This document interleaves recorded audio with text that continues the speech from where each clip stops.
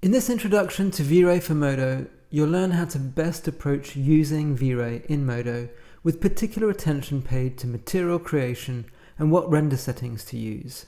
There are introductory videos explaining in detail how to best approach creating realistic, physically correct materials in Vray and how to avoid common pitfalls and problems. And there is a dedicated video on creating metals, which are not straightforward in Vray due to the way the Vray material is set up. All of the common approaches are discussed, with the pros and cons of each examined critically. The video will demonstrate a very straightforward approach to creating physically accurate metals without any guesswork. Render settings will be covered in detail, and the step-by-step example will cover rendering both on the CPU and on the GPU. So take the guesswork out of Vray and join me in this introduction to Vray for Modo.